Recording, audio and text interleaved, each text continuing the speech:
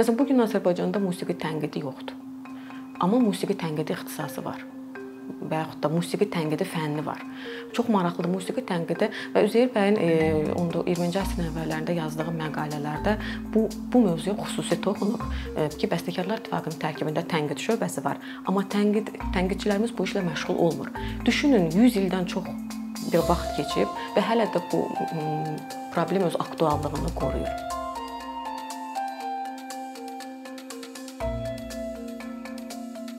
Azərbaycanda musiqi təhsil sistemi dediyimiz zaman mərhələli şəkildə təşkil olunmuş bir sistemdən bəhs etmiş oluruq. Bu sistemdə 7 illik musiqi məktəbi, yəni bu ibtidai musiqi məktəbi hesab olunur.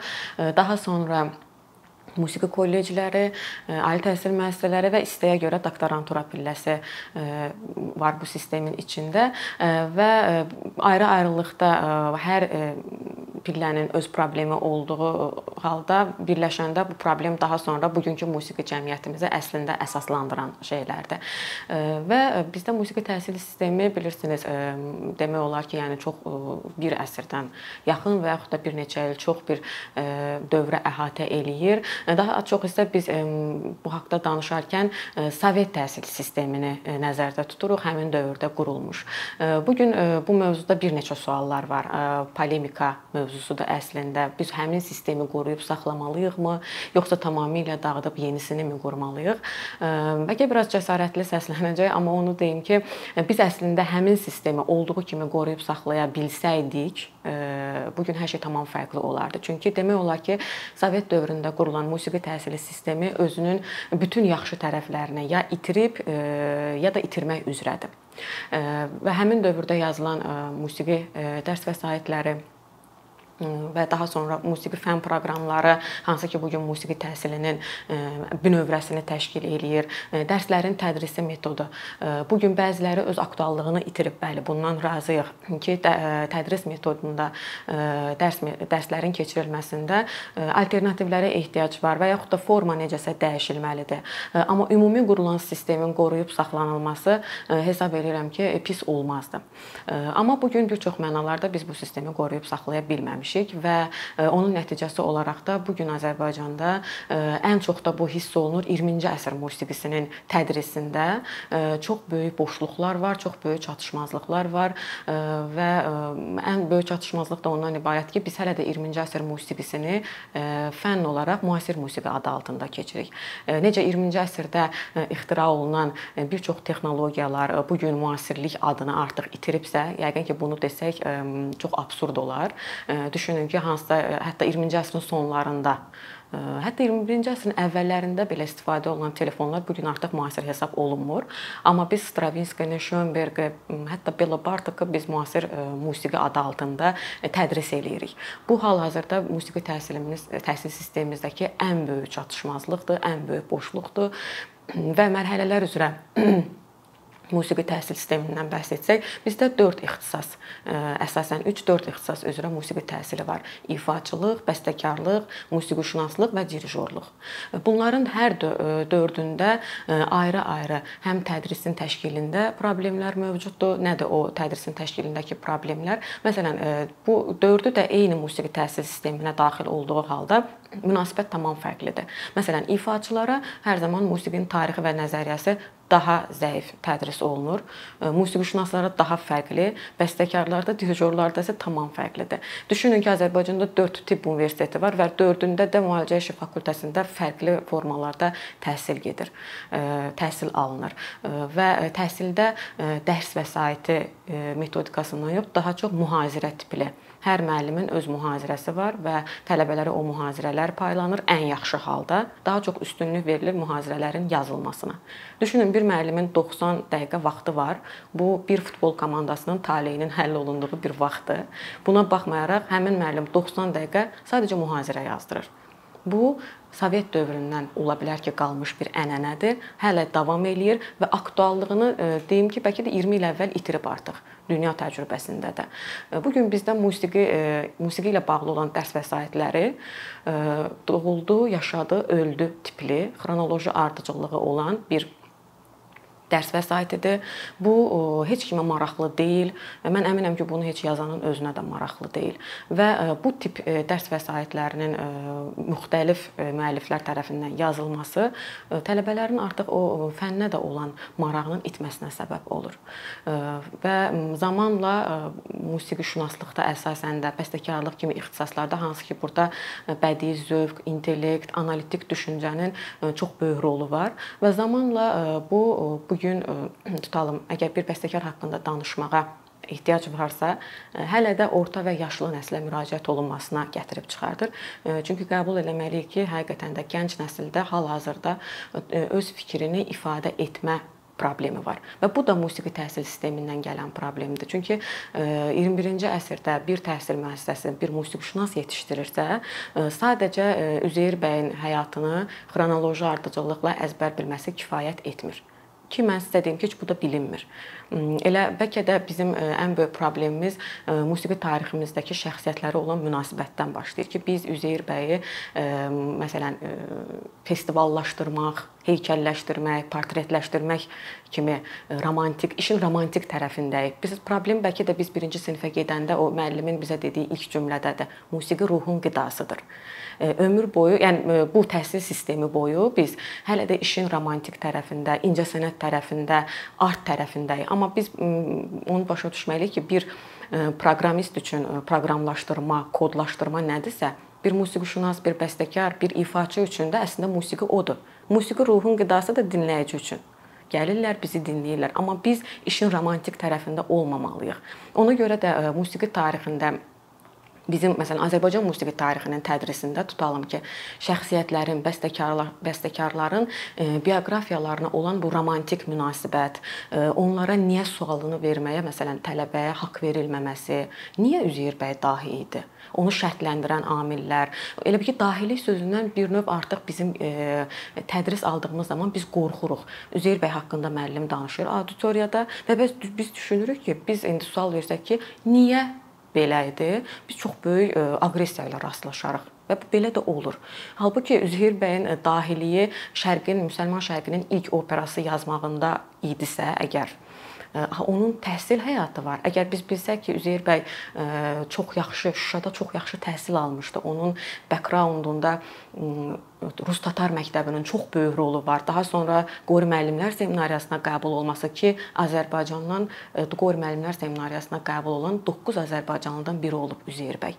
Yəni bu yolu, bu bioqrafiyanı bütün romantizmdən, bütün sentimentallıqdan uzaq şəkildə tələbələrə aşılasaq, tələbələrin Üzeyir bəy və ondan sonraki Azərbaycan bəstəkarlıq məktəbinə olan münasibəti də dəyişəcək.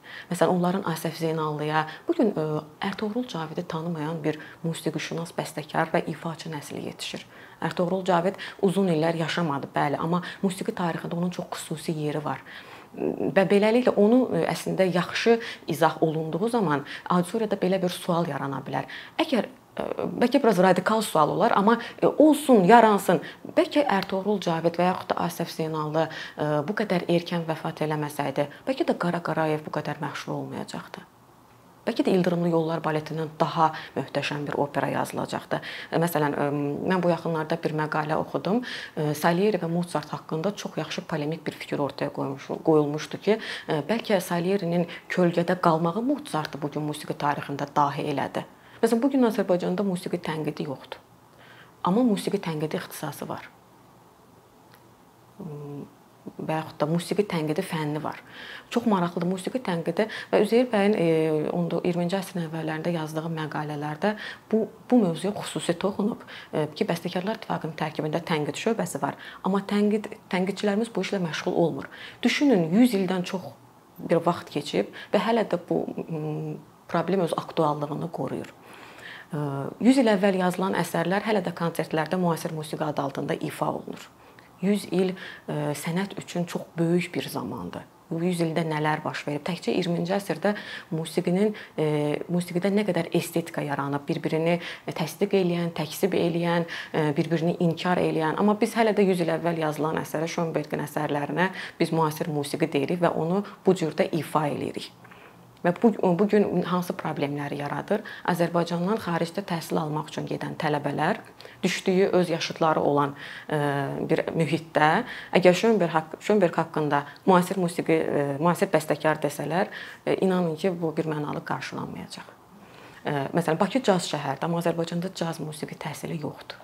Bakının cazla olan yeganə bağlılığı Vaqif Mustafazadənin burada yaşaması və Əzizə Mustafazadə. Yəni bu iki addır. Amma hələ də caz musiqi 21-ci əsrdə nəzəriyyəsi olan hər şeyin təhsili var. Yəni az qalır ki, street art belə ayrı bir təhsil, bir akademiya yaradılsın və orada sırf qrafiti, street art kimi estetikalar tədris olunsun. Və tədris, təhsil dörd divardan ibarət deyil. Mütləq önündə kiminsə heykəli olan dörd divardan ibarət bir bina deyil. Amma bizdə hələ də təhsilə belə bir münasibət var. Hardasa biraz da avtoritar bir münasibətdir bu. Musiqi təhsil sistemində, avtoritar demişkən, musiqi təhsil sistemimizdə ən böyük problem biz Sovet dövründə yaşadığımız 70 ili musiqi tariximizdə demək olar ki, yox sayırıq.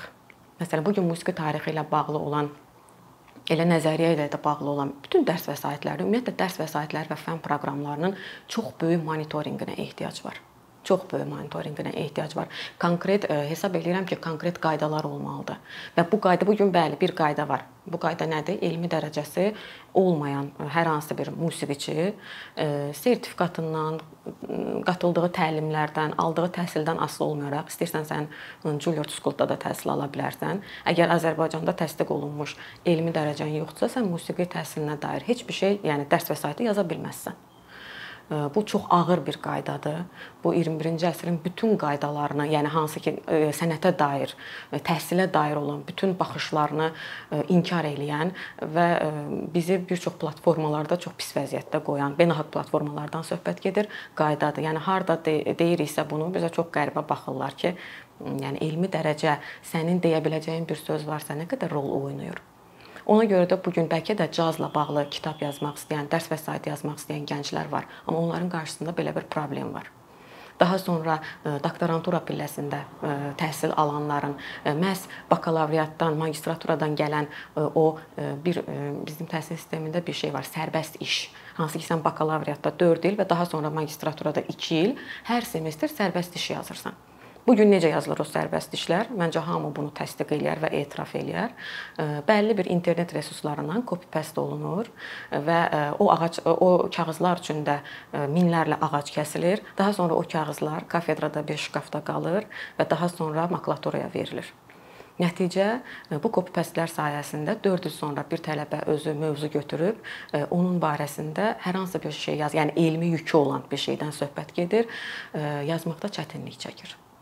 Daha sonra magistraturada eyni məsələ təkrarlanır və daha sonra doktoranturada nəticə daha acınacaqlı olur. Bugün tədqiqat işlərinin mütləq əksəriyyətində siz əgər gedib arxivə baxsanız, bu adları çox görəcəksiniz. Filan bəstəkarın yaradıcılığının üslub və xüsusiyyətləri, filan bəstəkarın yaradıcılığının spesifik cəhətləri. Yəni bu tip və yaxud da mübtəda ilə ola bilər xəbərin yeri dəyişilsin, amma məna etibarilə elmi yükü az olan, elmi yeniliyi az olan işlərin azalmasına səbəb olur. Və bu da yenə başlayır bakalavriat təhsil sistemindən və hətta çox dərinə keçək, 1-ci sinifə gedəndə o müəllim bizim musiqiyə olan münasibətimizdəki musiqi ruhun qidasıdır cümləsi ilə başlayır və bu düşünün 20 il sonra bu bəsitliyə gətirib çıxarır. Bugün əgər biz hər 4 ixtisas üzrə həm ifaçılıq, həm musiqişünaslıq, bəstəkarlıq və dirijorluq istiqamətləri üzrə həqiqətən də bizi beynəlxalq platformalarda rahatlıqla öz fikrini, analitik düşüncəsini ortaya qoyaraq təmsil edən əsl musiqiçilər yetişdirmək istəyiriksə, əvvəlcə musiqi təhsil sistemində qərar verməliyik. Sovet musiqi təhsil sistemini bərpa edib o yoldan mı davam eləyək, yoxsa alternativ bir fikrimiz varsa, yəni bu Avropadırsa, bu Qərbdirsə, mütəxəssislər dəvət etmək və sıfırdan musiqi təhsili sistemi qurmaq. Ki mən ikinci dediyimin əleyhinəyəm bir musiqişünas olaraq, çünki mən Sovet musiqi təhsil sisteminin hər nə qədər bizim 30-50-ci illər kimi qaranlıq bir dönəmimiz olsa da, onun qorunmasının, bərpasının tərəfindəyəm və biz də o sistemdə təhsil almışıq. Hardasa hesab edirəm ki, deyəcək sözümüz daha çoxdur o sistemlə bağlı. Hər halda iki alternativimiz var. Musiqi ilə bağlı dərs vəsaitlərinin, fən proqramlarının adekvatlığının, mütəxəssisi olan bir mütəxəssisə onun dərsləyə biləcəyi fənni vermək, müəllimə dərs yükü düzəltmək bizim prioritetimiz olmamalıdır. Tələbəyə kim dərsləyə bilər, bu auditoriyaya kim girə bilər? Sual bu hər zaman bu olmalıdır və buna cavab tapılmalıdır.